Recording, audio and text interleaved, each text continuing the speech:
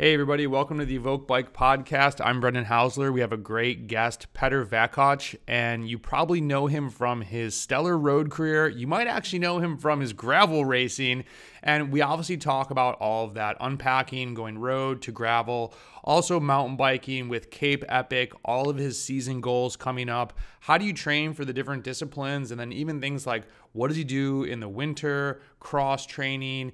There's just a myriad of topics, and we put a bunch of show notes below, but all the show notes don't always hit every topic. So I usually listen all the way through and listen afterwards, but find what suits you. Good luck with your training. Petr, thanks so much. We'll be rooting for you this season. Everybody, go crush it. See ya.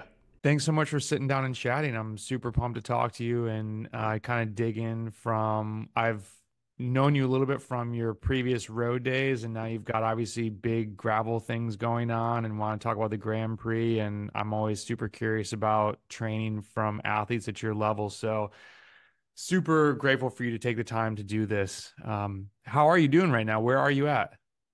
I'm in Girona. I'm doing really well. It has been amazing here. Like the weather is incredible, even too good for January. I mean, it's last couple of days was like summer, and it's just so nice the riding here. The trails for mountain bike. I've done a lot of them now because of the prep for Cape Epic, but also Mm. the gravel is incredible. I will do the first race here in less than 10 days from now. Oh, wow. And there's also always like somebody to train with, either on the road, on gravel, mountain bike. So it's great place to spend the winter time. So if you look in the stable of bikes, where are you leaning these days? What are you picking first? Yeah, now it's the mountain bike the last 2 weeks. It's also because my partner for the Cape Epic is here, the whole team.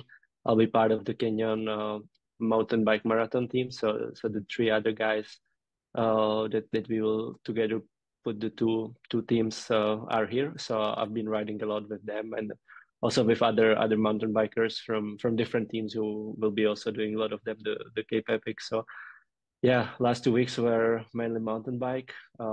Before that, I did a lot of riding on the road because I just put like a fresh road tires on my gravel bike. And before that, I've been here since the beginning of the winter preparation pretty much, and then it was just gravel. I had only my gravel bike here for the first 2 months or so. So I've only ridden gravel, so it's like always switching. And now a few more days of mountain bike before switching to gravel again to do the race, and then the mountain bike will be the main thing again as I race in Andalusia at the end of February, and 2 weeks later is the Cape Epic. That it's amazing to see you so pumped about the bike. Like for people that are gonna be listening, maybe not watching, you can see a huge smile on Petr's face as he's just talking about this. It's like you clearly love cycling, which is pretty evident through your history in it. But it's great to see that sometimes road pros aren't as amped when they leave their career. But I guess you left on different terms, I feel like. That's something we can talk about. And well, that's awesome. So where do you place Cape Epic in the rank of like your biggest goal for the 2024 season? Yeah, it's obviously a big goal, but for me, it's still mainly a preparatory race for the rest of the season. Mm. It's also the fact that as it stands now, most probably I will be racing for kind of like the backup team. So we'll have two teams, and I don't know if the tactics will still change, or it might change as the race develops. But as it was last year, there was the main team that was trying to win, and then I was riding in kind of the support team, which probably will be the case again.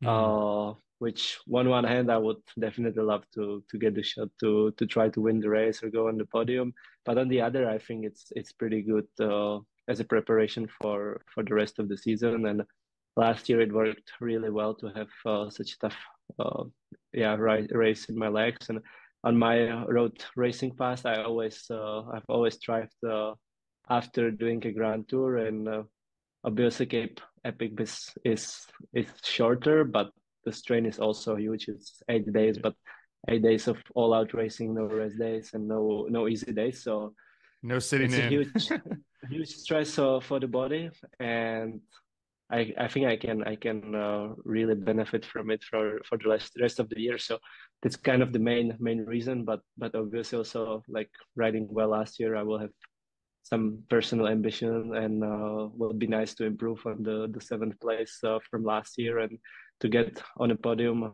in some stages, and perhaps even a stage win. So there will be some objectives, but it's not a huge objective to win it. And yeah, but still, I would like to come in a decent shape, and from then on, the gravel racing, or like mostly gravel racing season, kicks off just afterwards.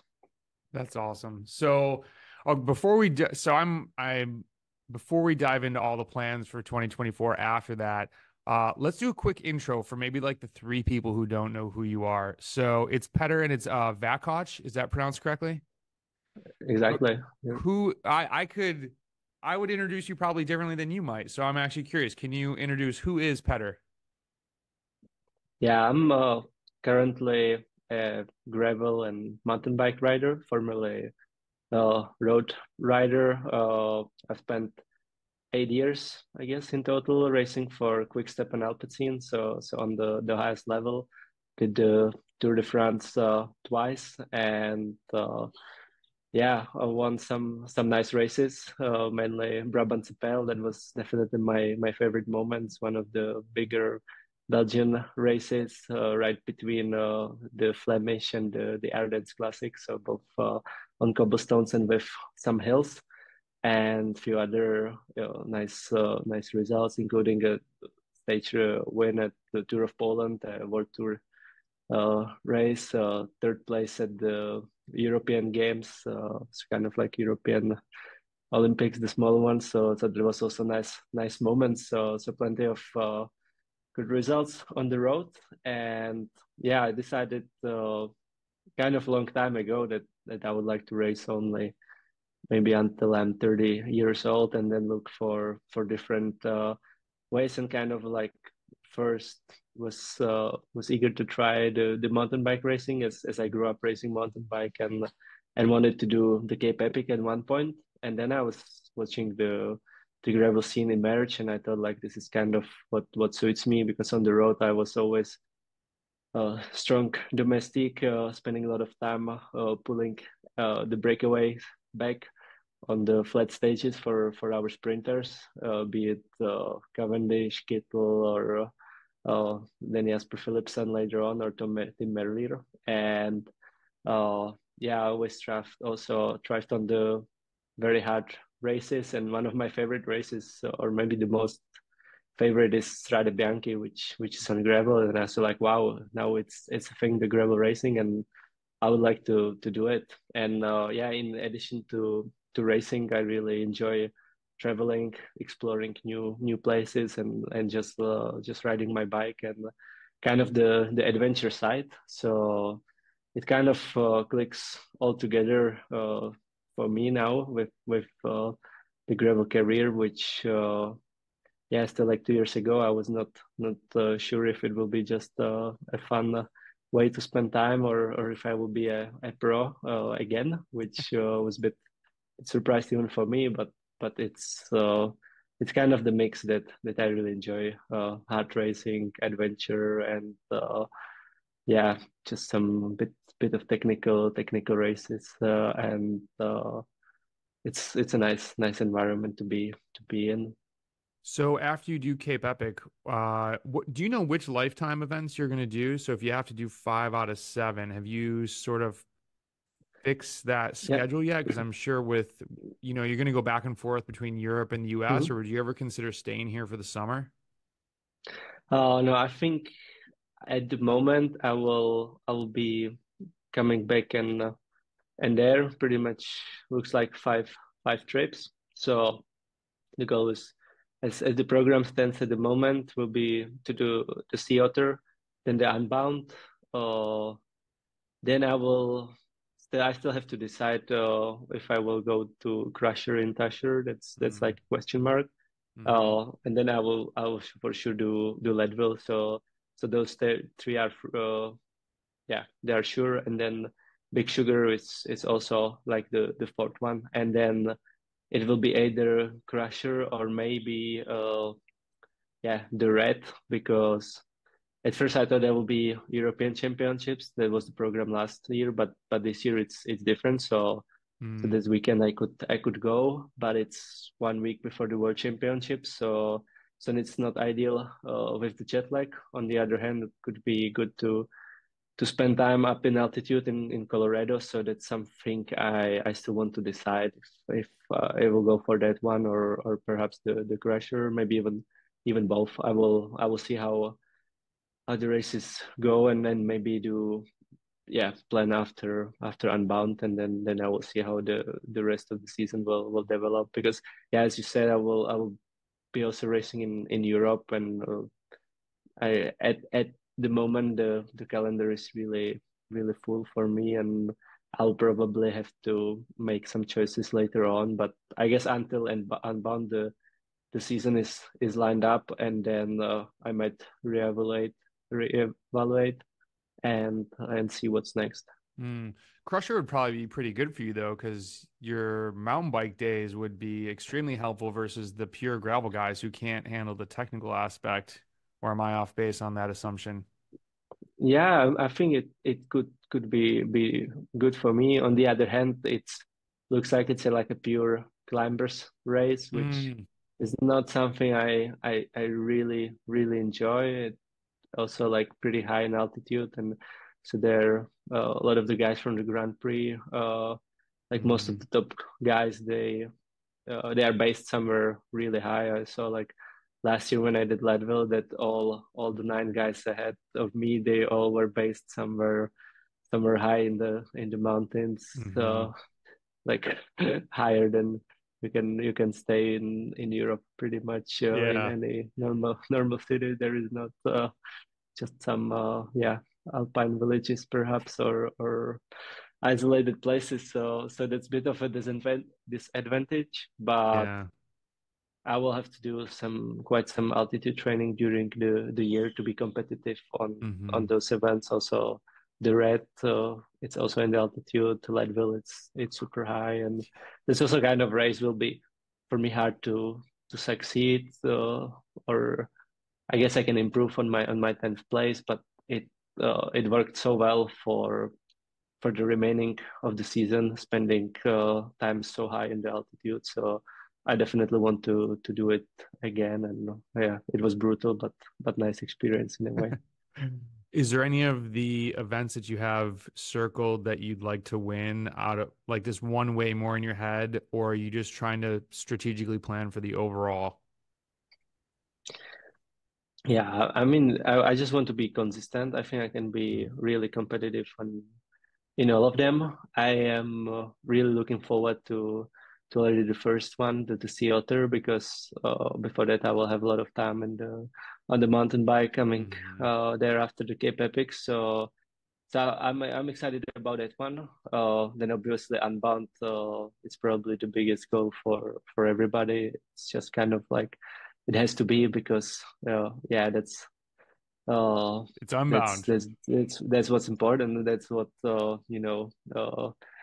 everybody looks at, and that's what makes the biggest change. So I think that kind of naturally it's the biggest goal, and it's kind of also I think a race that can suit me really well, and uh, yeah.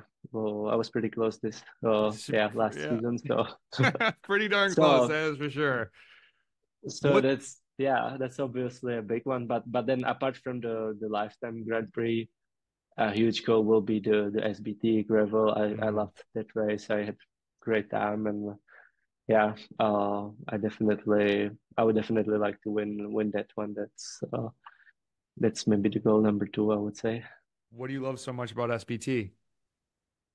It was just such a fast race, kind of like perhaps similar to Strade Bianchi, maybe not Yeah. so like the climbs were perhaps not so steep, but kind of in the way it felt, like kind of like this, what I like it, was kind of imagining that gravel is before I did like a first gravel race, that it would be Mm-hmm. like Strade Bianche, so like fast race with sections that you can almost do on like a road bike, or just like bit, Mm-hmm. wider Gucci tires, Gucci and then you have a gravel. lot of, yeah. So but I think it's also like, it's good for me with my road racing background, and the way we raced last year when we went like really hard from the beginning. It's still pretty high in altitude, but coming there from Leadville, I didn't suffer from the altitude that much, Mm-hmm. and also the way those like short climbs, nothing like super long. So that really suits me well. So it's kind of like a road racing classic. I found it. So it was really nice to go so fast, so hard, and kind of like reminded me the road. That's another one that is good if you're ever, I mean, I realize you don't live over here, but if you're ever passing through in Iowa, is it Iowa? God, these guys are gonna kill me. It's confusing now, but Gravel Worlds used to be one of the Yeah. biggest races here, not the World Championships, but Gravel Worlds, and that's a super fast course, really fun, 150 miles, not at altitude. They usually have a really good field. John Borselman, who's in the Lifetime Grand Uh-huh. Prix, he's won a couple times. And yes, really good guys that put that one But on. So if you but ever, wasn't it super muddy last year or something like it might have the been. And that opposite? was one of Or the first years. I used to live in Tennessee, so I would go there. And now I'm on the East Coast, oh, and it's like, so I think it's a 20 something hour drive. So I was like, I talked to those guys. I was like, oh, I want to come out, but I'm like, it's really far. So. It's yeah. It was muddy last year, but usually it's hot and dry. So uh-huh. I think Yeah. yeah. It's like a 7.5 hour race, 7:15 maybe if I remember Hmm. correctly. But and then Yeah. It's a last huge. curiosity on the race schedule. So what do you do? What other races do you have planned in Europe that you'll do? Yeah, I've planned maybe 4 or 5 of the UCI series, Mm, and then a few of the lifetime no lifetime gravel earth series, which mm, the first one is actually here in Girona, Santa Val. It's a bit like a small one, 3 day stage race, like short stages, but it will be pretty high level because there are a couple of American guys like staying in Girona at the moment, Mason McElween and Cole Payton. So I mm. think both of them will be racing, and then most of the European gravel riders will also come for the first test. So that'll be interesting one. And then also in Girona, that will be after the first round of Lifetime Grand Prix and the BWR in California at the Traca, which is probably the biggest race here in Europe. I think there should be about 3,000 participants this year, and Wow. it's 200-kilometer long course, pretty demanding. But you have also option to do 360 and 560 even kilometers, so some like endurance events. But the XL. 200 is the most competitive. 360 also, it's quite competitive. I would say there will be also strong field. I guess the 200 is the biggest field, and then it's also FNLD, Gravel Finland. It's part of the SBT organization from Valtteri Bottas' Mm. hometown, and that's also a nice race, very fast. So I would say similar to the SBT, and yeah, in addition to that, maybe few more events, and the World Championships, and probably the European Championships. Uh, so it will be, I think, maybe 25 races in total, plus the mountain bike races. So my goal is to have, or the plan at the moment is around 40 42 maybe days of racing with those Woo. couple of stage races. So it's quite a lot for gravel, I would say, but it's For a adds up with the retired guy. yeah. Yeah, that's funny. But I was like retiring and say like I want to stop like road career, but I was like kind of like careful because I have some like other plans. I didn't want to make it like completely that I retired, but also on the other hand, I was not not sure how much I wanna get into the gravel. So at first I didn't want to like commit and then say Right. it's like Flake next out. year. I was like, I will, no kind of commitment or big commitment at the beginning. Just see and where it takes me. Well, you brought up kind of wanting to shift from things when you hit 30 years of age. And I want to congratulate you on your degree that you just were posting on Instagram. That's awesome. Was that what drove that? Was that always in the back of your mind when you were like racing with Quick Step, thinking, hey, I'm going back to school? Or was that part of this plan that you've had in your head?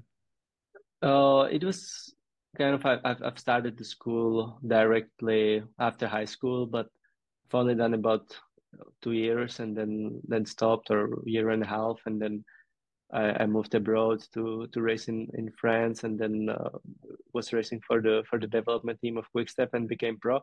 And but I still kept working with some like psychologists who were like Mm. telling me you can do it, you can combine it, and you can like keep doing something on the side. But I also always kind of like afraid it will take the energy from the racing, and it also felt like daunting that I would finish the season and I would like to have like off season, but I would be already like a couple of weeks late with the school because like the off season would start maybe mid-October, but it'll be already like week 4 of school or something. So Mm. instead of like holidays, I would have to catch up on that. But I was like, yeah, I was like, maybe I'll do it, maybe not, and then did a lot of like studies, just like without like formal education, like in the field of business, in the field of psychology, which was the kind of the degree that I pursued, and also in the other areas of nutrition or training in general. So I was always like curious, and that was mainly then when yeah, during the COVID time when like suddenly there was like a lot of free time, no travel for races, no racing at first, and like the school was everything was online. So I was like, Mm. okay, now is the moment to finish it, and so it was kind of like in my head. Eventually, I would probably like to do it, and that was like just a good opportunity. And since I did already a year and a half, and the degree in Czech Republic and Europe generally, I think it's just 3 years. So I just had like, yeah, a year and a half, maybe 2 years, 2 years ahead. So then it felt like doable, and yeah, so I just put it on the side and kind of like finished the school, yeah, in May last year, but needed to write the final thesis and also prepare for the final exams. So I just left it for the winter because I knew I would have more time. But in the end, it was a very interesting project because I did the thesis on kind of like a research on the topic of how to build on the success in the sports career on later in future career, which like in a different field, which was really interesting for me. I knew, for example, I talked to Dylan Casey, former American pro who used to race on US Postal, who then worked at Google, at Yahoo, and I was like, how did you do it? Like racing with Lens 1 year, and then like working in Google like 2 months after you stop your road career, and also like yeah, different athletes I knew or I found about who pretty much like immediately after stopping their sports career started their own business or did like Mm. a really interesting career in completely new field, and for me it was interesting like how do you do it, and how did you prepare for it. So that was always my kind of like question, what how do you first how do you have to prepare for it, what the process looks like, and also what uh pretty much like what can you what from the abilities and the skills that you develop or that you have inherited that are necessary for the success as an athlete. what best to use and apply in like completely different career, like tech industry or like management of some company that has nothing to do with bikes, for example, like completely new industry. Was there any trend in skills that you heard people saying help them be successful in their next career after cycling? Yeah, it was like it was kind of for the fast transition. It was important that they were like confident in the ability that they can, when they were like successful in one field, they can use it in their other field, and they can build on their like discipline that they know, like how to plan, how to like get through some disappointments, and keep motivation, and kind of like really like be confident they what's kind of their framework for success, and kind of like imagine ways how they can apply it in the new field.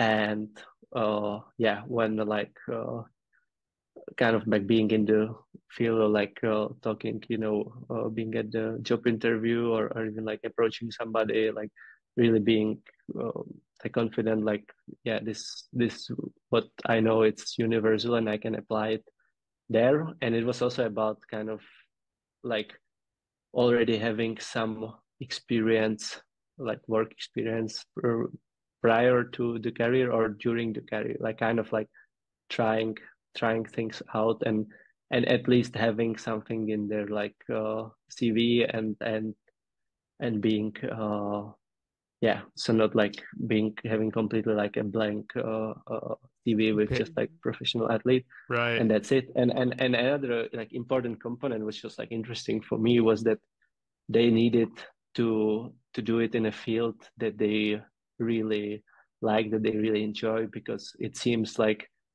that the abilities of athletes to be disciplined, to work hard, and everything what like makes a good athlete, it's really connected to the love of the sport itself.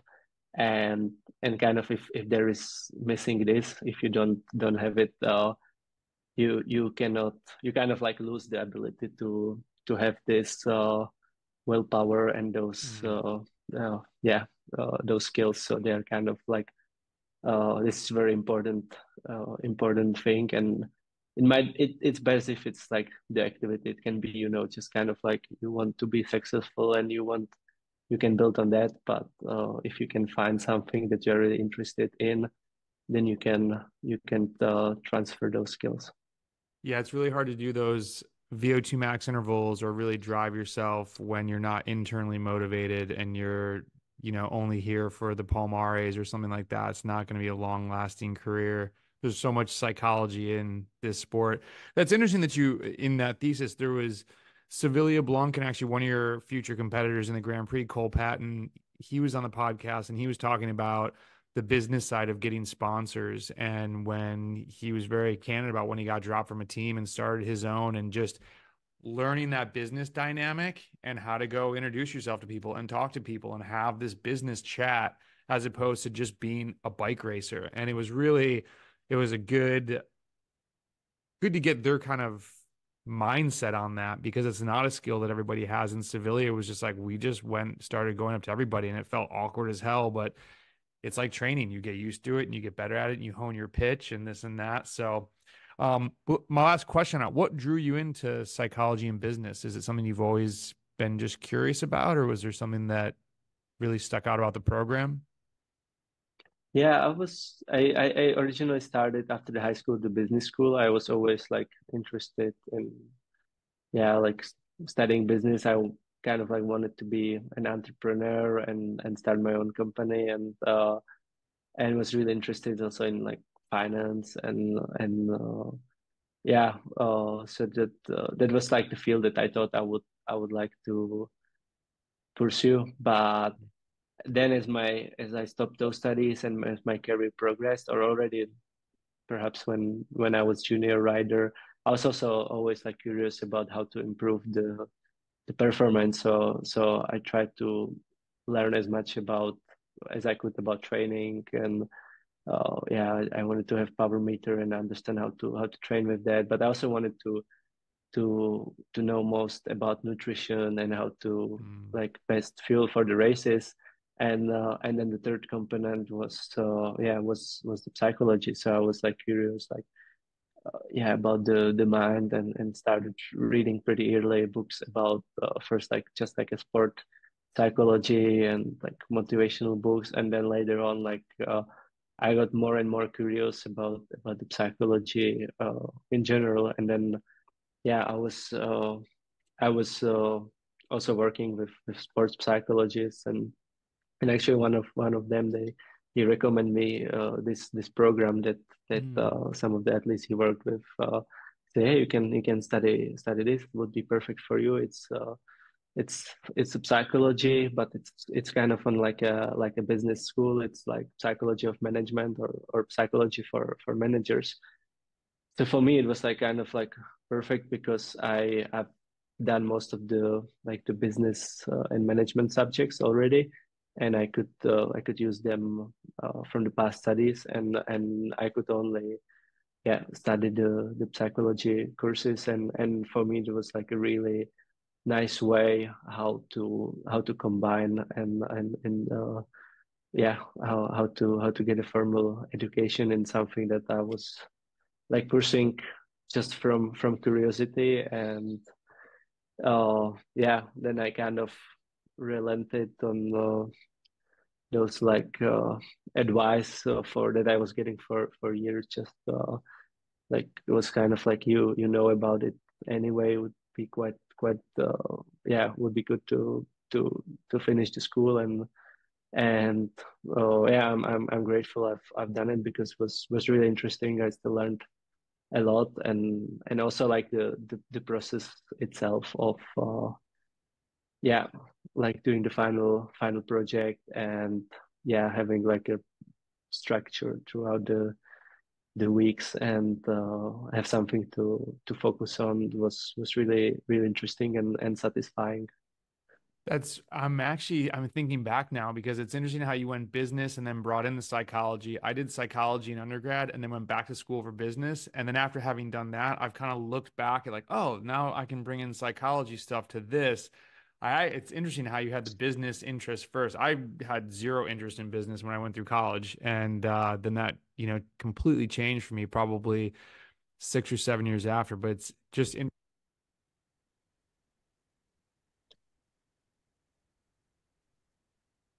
Sorry, I just Oh, missed sorry. that. I, Yeah. I just muted myself.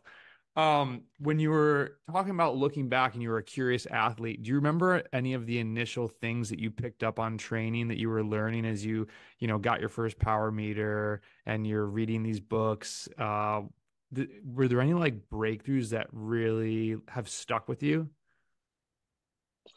I'm not sure about the breakthroughs, but I know what stuck with me was like the book I read. I think was like Training and Racing with a Power Meter. There Mm, was like a table with like the power values for different like mm-hmm. duration, and like what do you need to be like category one rider, what like domestic pro and international pro, and what's like the world class value. And I was like circling myself where I am standing at the moment, and I was counting like, okay, if I gain like 10 more watts and lose 2 kilos, then I will be here. And so I Yeah. kind of like knew what watts I need to do. And then I was like, you know, like kind of like yeah, obsessed about the FTP power. And also already like back then I know that, and I still have it now. I hate like when I write in on the training, and I see like the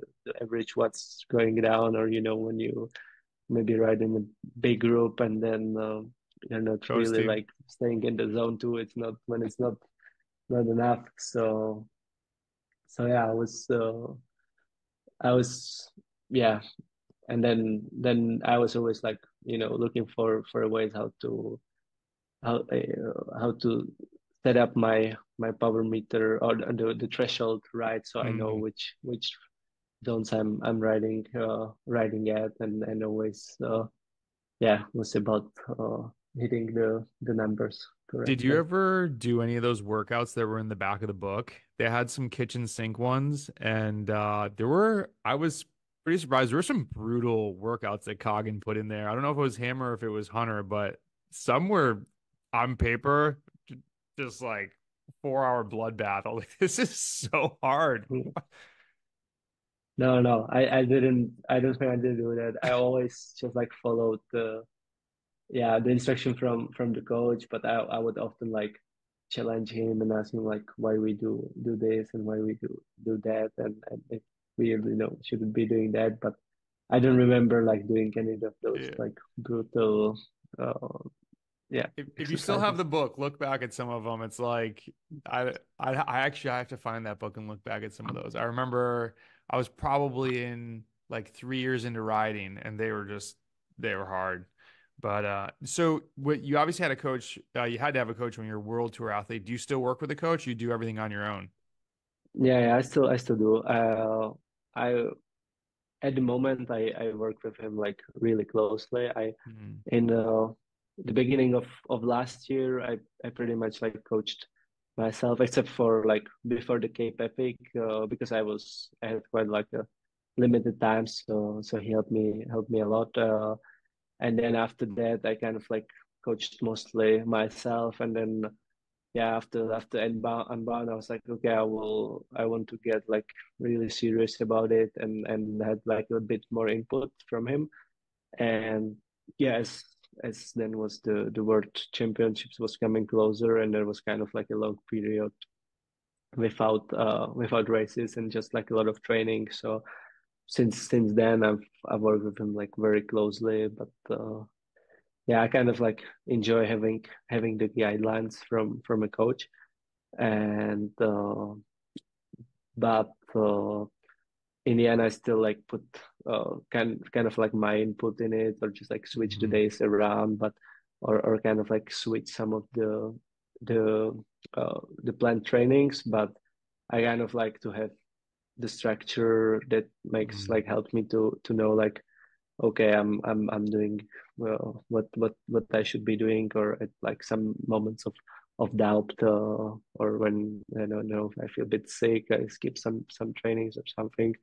So it's nice to have. And yeah, I work with Simon Kessler. He's based in US Mhm. and Colorado, so it's also nice that when I come for the races in US, I often try to visit him and spend some time with him. And I've worked with him already during the time at Quick Step and Alpecin, but then I could only like use his advice, because then we had to have the main coach from the team, and there was not much space to do my own thing. But now I really enjoy like having the possibility to influence the training more, and have more freedom to discuss it with Simon, what kind of efforts and the training load works well for me, and sometimes we each of us bring some ideas and put it together. Mhm. So do you feel like it's more collaborative these days as opposed to before in the world tour where were you more Yeah, told what to do there? That's interesting to yeah, hear because I feel like as you're such a high level athlete, wouldn't the coach want to hear that from you? Or I mean, I think there's got to be some give and take for someone with your level of expertise in itself being the athlete. How does that sort of shake out, do you think? yeah. I think it really depends on the team and on the Mm. coach. In general, in Quickstep, there was more space to influence the training, or more. My coach there was much more open to my input, and I could have more to say. At Alpecin, they tried to really like strictly oversee see the training, Mm. and kind of have everybody like adhere like strictly uh, to the training plan and to the food plan. And I I I think for some riders it works great, for some less. So for me it was kind of like sometimes difficult to like perhaps not respond real well to the training or not feel that good, but not being able to influence it that much. But yeah, I mean, on the other hand, they have a great success. So there are definitely a lot of riders that it works well for. Hmm. Wow, I'm so surprised to hear that. That's interesting. So I guess since it's more collaborative now, what training session do you try to influence? What's your favorite type of training? Like at the moment, I really like as the start of the season is getting closer, and I really enjoy those kind of like long efforts when you do a couple of minutes below the threshold and then like 1 minute above threshold, and you repeat it for like perhaps 20 minutes, 25, Mm, even 30 minutes, which I think is great because like on the road, having like 70, 80 race days and a lot of like easier races, you can kind of build the form racing. But now on the gravel where you have just like pretty much just 1 day races, and with the mountain bike you have some stage races, but also not that many. I kind of feel like you need to do much more much more training or more efforts and longer efforts because you have less racing intensity. So mm, in a way, I find like on the road you have very limited space for training. You kind of have the winter time, and then it's like most about managing the load, like racing and recovering and putting, yeah, maybe if you have busy racing plan, you have maybe 4 or 5 like specific sessions of training per month. Otherwise, it's just like endurance, maybe some mm. sprints and racing and recovering. Whereas now you have much more space to train. And yeah, since yeah, Cape Epic is already big objective, so I need to put more of those trainings. So I like those. And something what I don't enjoy, which is always hard, is like VO2 sessions, like 3 minutes almost all out, like 3 times. So and usually like 2 series of these. So I'm glad I have Simon who writes those for me, because if it was up to me, I would never write those for myself. That was gonna be my next question that I always love to ask people. Like, okay, we got what you like to do. Now, what's the most impactful, which might be the VO2 that you're not gonna do if you're self-coached. But so I love the details. So when you're doing these over-unders, the 2 minute under, 1 minute over, or maybe 25 minutes, are you 30 minutes you were talking about? Do you do one of those, two of those, three of those? Does it depend on the Uh, day? I usually would do like 3 of them, maybe 4 of them if I do just 15 minutes. But it would be probably like 4 minutes below and 1 minute 1 minute above. Sometimes maybe 3 minutes. So it's way more time like below. Okay. And then yeah, the average is usually then around or perhaps slightly below the threshold. Hmm. And yeah, I would do like 3 times 20 minutes. And when when it's I think like when I went like the hardest session, it's 3 times 30 minutes, which yeah, Hmm. it's then it's sometimes harder than some races, I would say. That's tough, man. Whew, you make me feel guilty. I'm like 60 minutes, that's enough. And now I'm like, damn it, Petr, he's doing 90 minutes. Ah, what's the okay? So the VO2 you kind of talked about. When you look at you kind of hit on this, but for the mountain bike skills versus gravel, so you're doing these over-unders. Do you feel like they're good for both? Or what do you see as the difference in training that you need? Like, what would be different if you were going into just gravel if you didn't have Cape Epic? Or, and obviously, like, skills on the bike are a big component of that, but power-wise or just training stress, how do you see the difference in mountain bike versus gravel? And maybe versus road also, since you're kind of doing it all.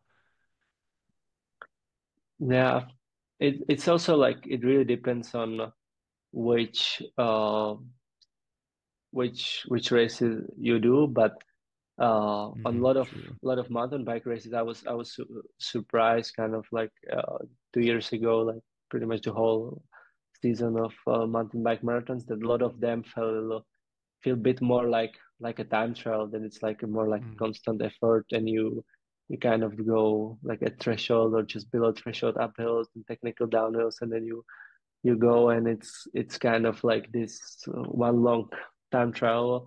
But there were some races, and that was something I didn't do really well or didn't enjoy that much. And there were more races. They were more like similar to road racing or a lot of like gravel races where you have like a, let's say, like a really fast start, and after some selection you go like really high pace. So that's, in terms of road, I would say it's, and generally gravel, it's very similar to like racing in a breakaway on some like pretty tough race. So when it's like super hard at the beginning, and then when there is some like selection and smaller group, you go high pace, and then you race again in the final. And it's not like a normal road racing when you just sit on the bench and the pace really stops. It's more like being in the break, like just going hard every day, all day, and then just like, yeah, racing, yeah, all out in the final. But it's a lot like that. And I really enjoy this kind of like more like dynamic of going hard and then like going high pace, but kind of like sustainable, and then going hard again. Mm. Uh, which yeah, on the mountain bike I find it's more constant. Also on the Cape Epic, it's kind of, you don't have those like easier moments. You just go, and then once the group is split, then you just keep on going. And but I enjoy most of the races when you can kind of like yeah, recover a bit, I would say.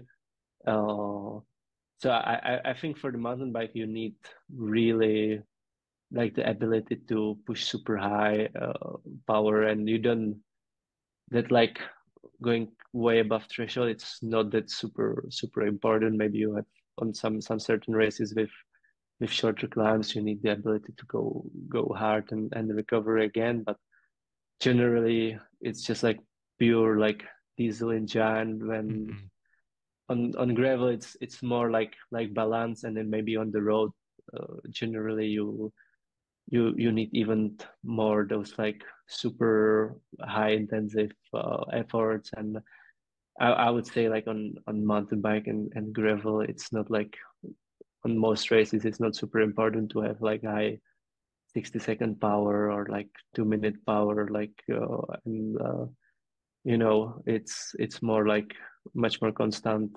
And so that's the main difference. Mm.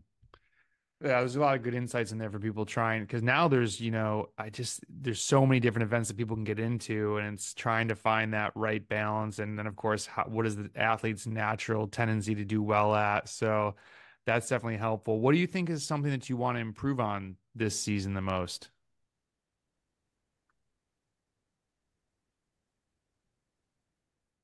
Yeah, like one thing that will be important for the lifetime Grand Prix and like half of the races, I guess, is the performance on altitude. Mm. So I think that's big thing for, yeah, at least 3 races uh out of those. And yeah, I guess for some or a lot of races, it will be also important to uh yeah, execute well the final. And I would say it's more like uh it's something I was pretty good at road, and used to on it.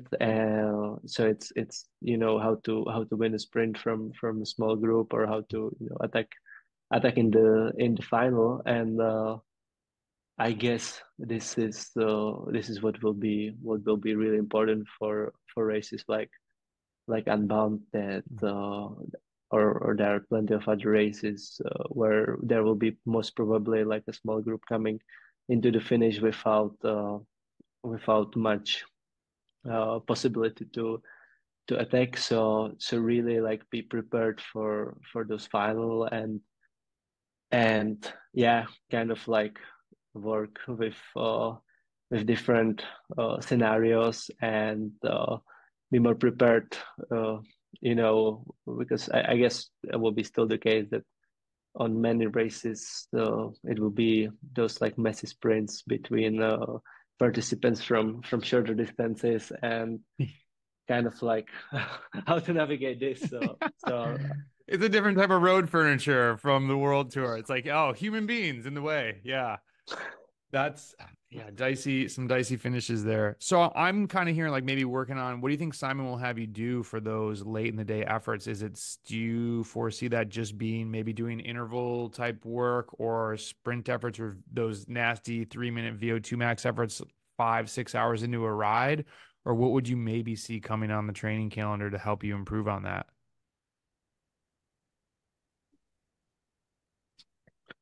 yeah, I think actually, yeah, I definitely should like include more sprint training, because that's Mm, something I generally do a lot in the winter, but I haven't done much during the season. So I guess it has yeah, it can have positive impact if it's something that I keep more in, because also the thing is, when you race on the road and you check the power meter data, you have usually dozens, maybe even hundreds of sprints after a race, because you sprint mm, from a corner. You mm, have so many moments when you do sprint, or at least like 90-95% all out, whereas on gravel it's usually not the case. You don't really do that.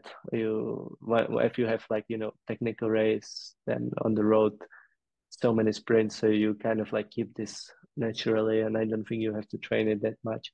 But on gravel, I kind of like also tend to push big gear, and I might lose it a bit then during the year. So I guess this is something I should focus on. It's like to keep spinning, because I always have a tendency to like push a big gear, and kind of like execute a brute force, and then I might be missing that in the explosive finishes. So that's definitely one thing, and yeah, I'm curious how it will go now with the performance in Epic, because the build up has been pretty good so far, and mm. I've, I think the engine should be ready for those kind of like hard, constant effort, and later in the season it will be mainly about those explosive power, and yeah, perhaps I might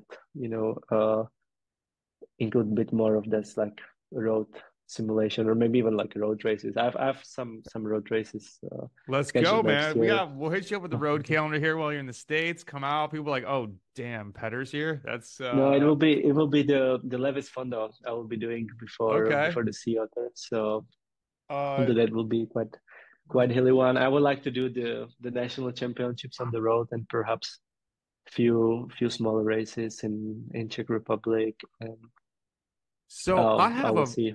I have a very so I'm not trying to bring up a sore subject, but I just am very curious about this when I was looking through your results. So how is it that this Elkov team always wins the national road race? Is it just they have the most guys in this race? Like 20, Uh, I could be wrong, but 2018 to no, no, 2022, a Conti yeah, team yeah. won They every they single they year.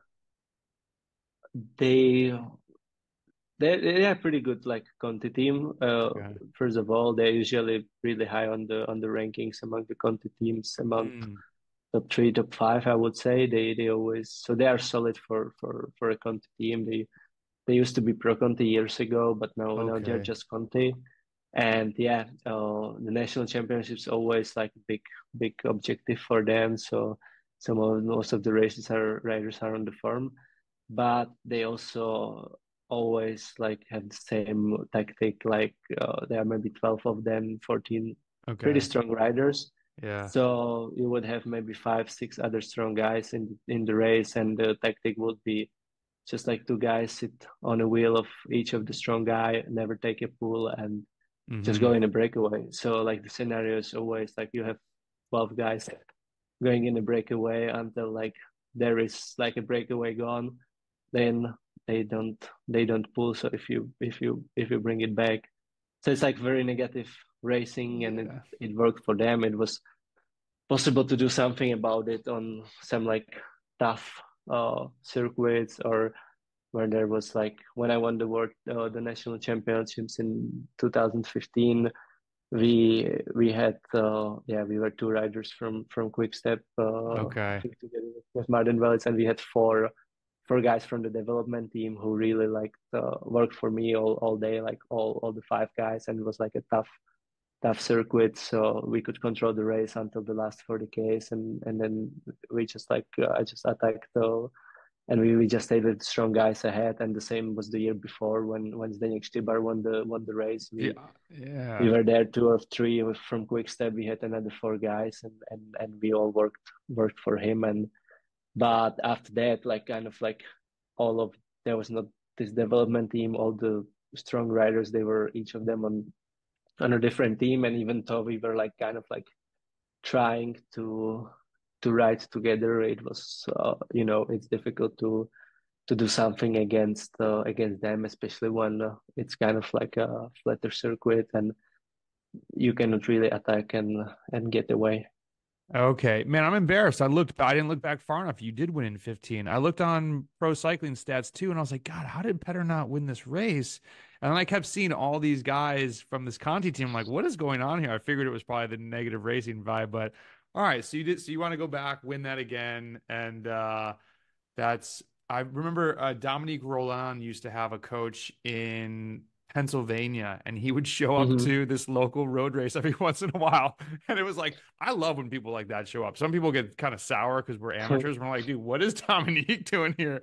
But he dragged like 50 dudes around and just exploded everything. Yeah, yeah. Yeah, it's amazing to witness how insanely strong you guys are. No, we were.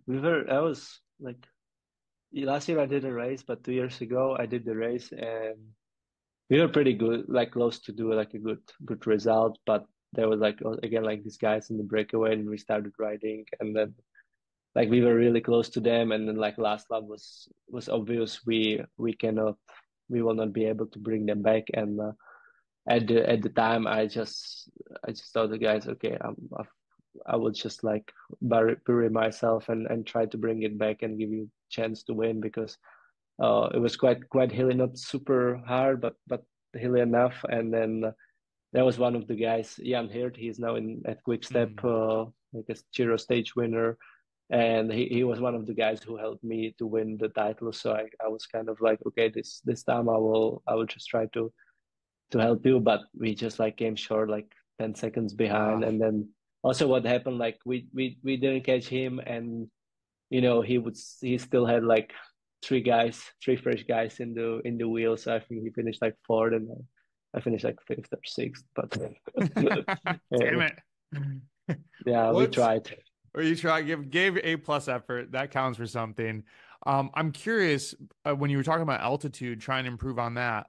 And this might be a dumb question. I don't know the answer though. Besides going to altitude and training, if that's not really possible, like you were talking about in Europe, being at really high altitude, what else would you maybe do for that? Or would it entail trying to come to the US and stay at altitude earlier? Are there any like altitude tricks that you have that you would try and use, or how would that improve?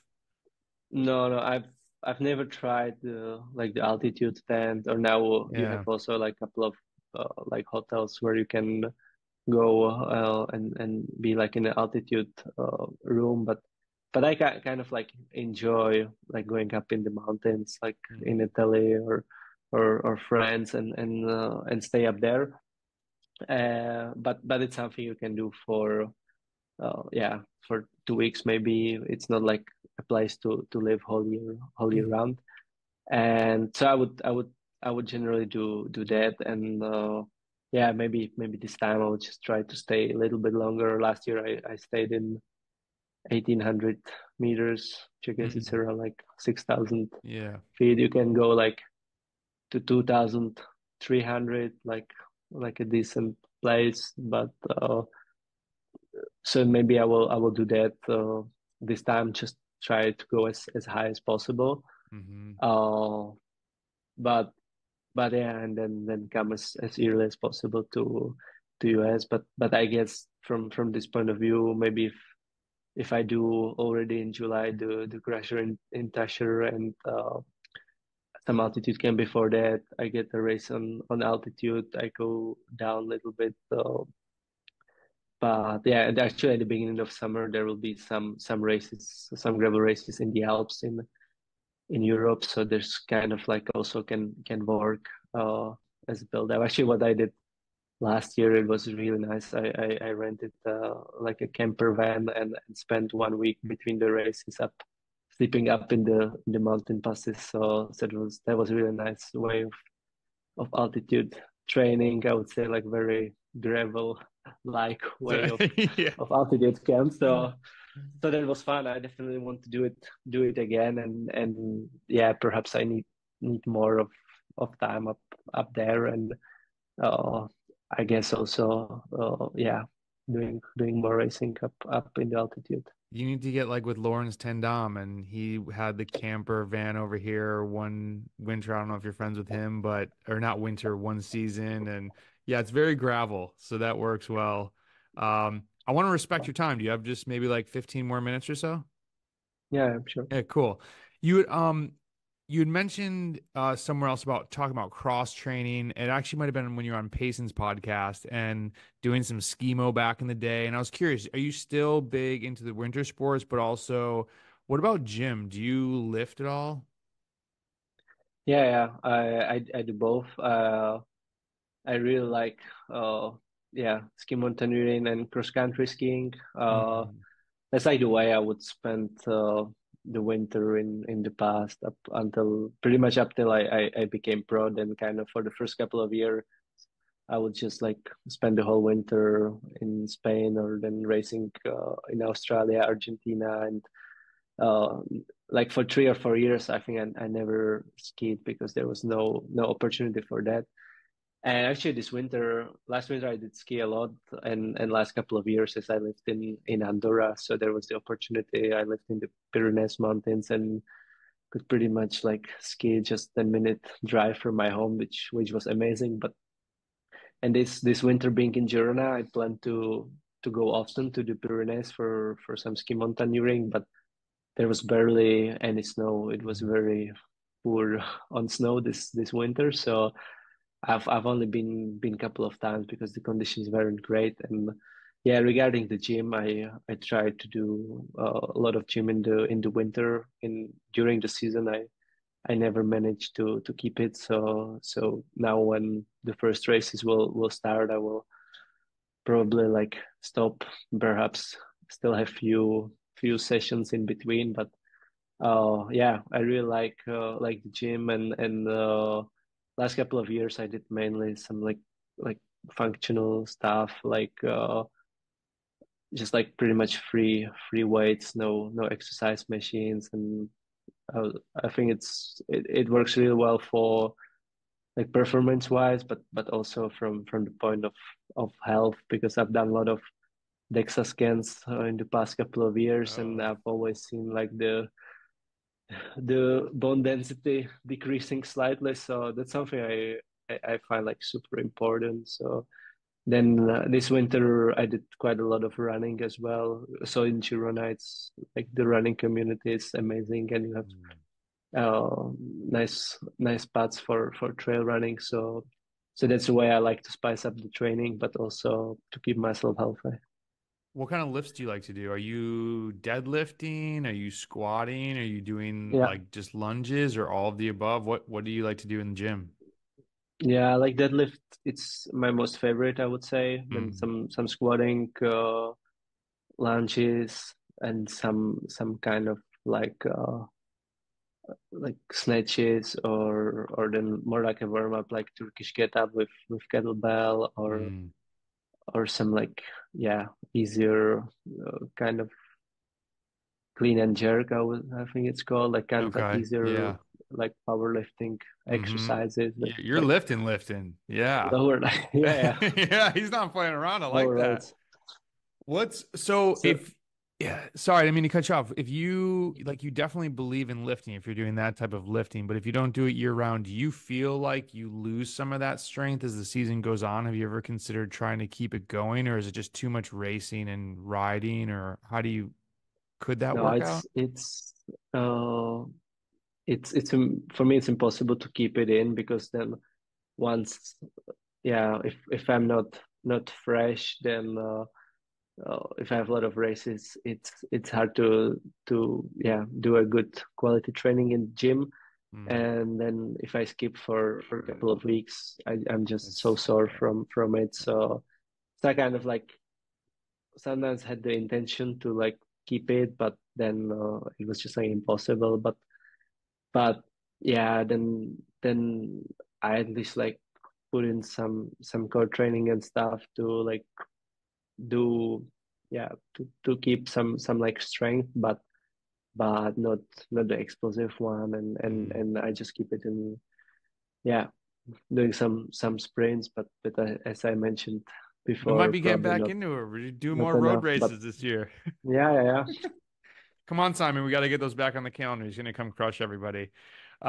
When these, I'm always interested with especially the longer gravel stuff. Let's say like 5, 6, 7 hour event. What are you doing for nutrition? Are you doing mostly liquid stuff? Do you like to eat food, gels? And as people love details, so as detailed as you can Yeah, give yeah. us.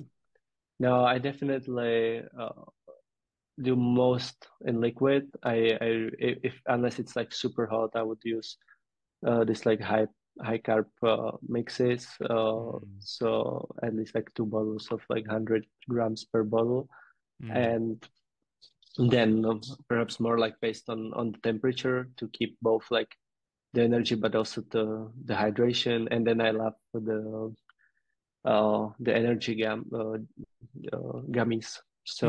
okay. So so yeah, Well, yeah, I do the with Scratch. They're doing those like really tasty gummies. So I usually have like a lot of them, and then I would do few gels for the final part of the race, or for when it's like so intensive that you cannot uh open the package of gummies.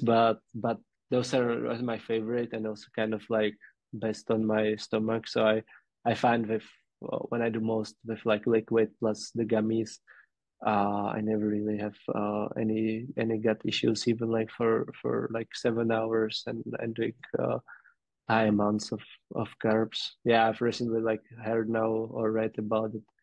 People start doing 120, which is huge. I'm mhm. curious about it because I'm still at 90, which I read as a junior already, and have done all my career, and now maybe I'm just slightly bit higher. But that was also like interesting for me because already when I was junior, I read like you can do 90 grams per hour, and I've done it like my whole career. And like a lot of people they say I used to do like 60, 70, but it's like Hmm. why I always knew like but it's nuts now. The It, 120 or 140.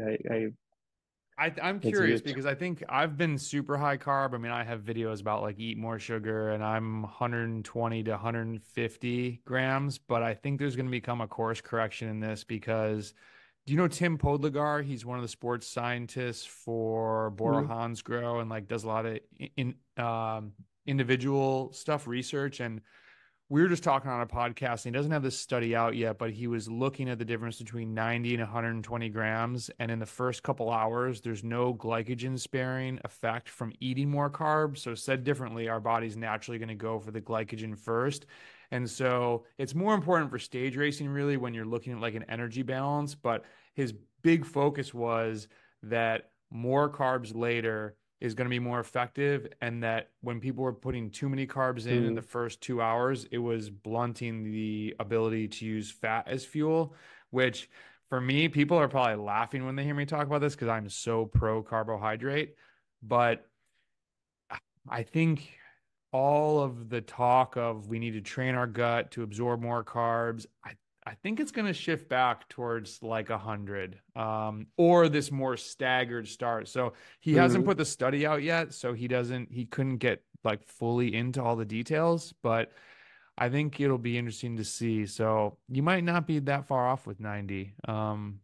I would say maybe if you're going to experiment with it, I would do it later in the ride because then Okay, okay, yeah, you it kind know, of makes sense because also like kind of like naturally on training when I yeah on training I usually don't get that high, but like also like how I thought about it, usually don't eat much in first hour or two, especially when the training is not much intensive and when you have like the breakfast an hour or two before the training, I think you still like process hmm some of the carbohydrates, so it makes sense to start feeling bit And I later or like I was like kind of like curious like okay I did 3 hour training and it was intensive but I only did like let's say 50 grams of carbs per hour but when I had my high carb breakfast like hour and a half before the ride I think it's the same like if you had a little bit smaller breakfast and you did like 90 grams because yeah it's in your hmm body and it's being processed so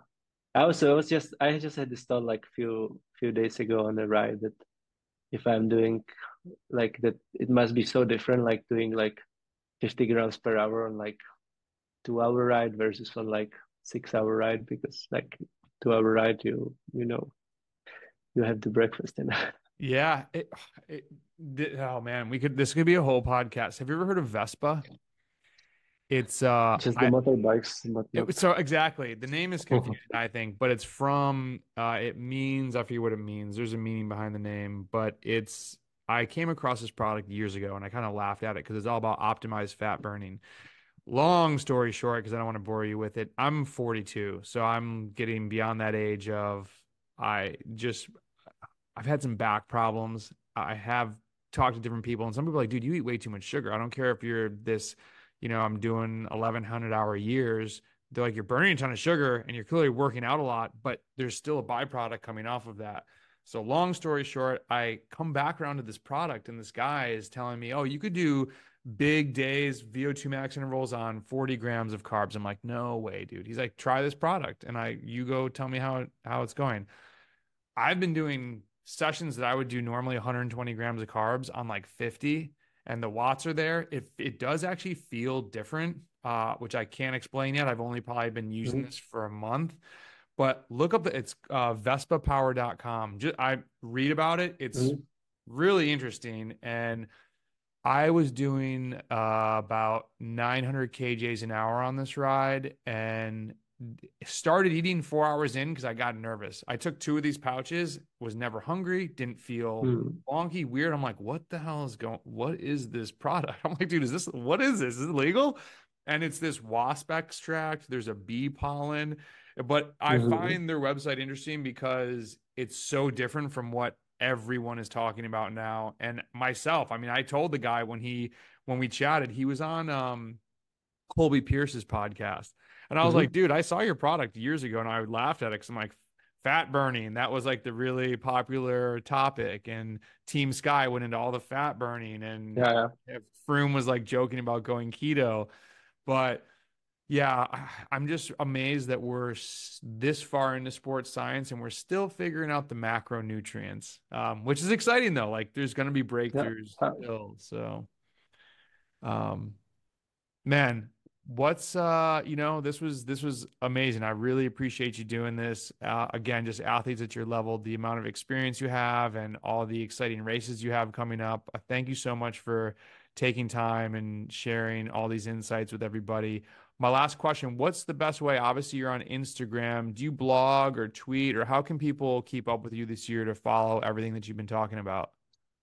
Yeah, I'm sharing most of my on my Instagram, and at the moment I'm at like recreating my website, just petervakoc.com. I should have the link on Instagram as well, where my plan is to have also a blog and with the race reports. But I mean, already on Instagram, you should be informed about everything what's going on and also have some race reports and calendar and other plans. Awesome. Guys, we'll put the link in the show notes, so go give him a follow. Petr, thank you so much, and we'll talk to everybody soon. And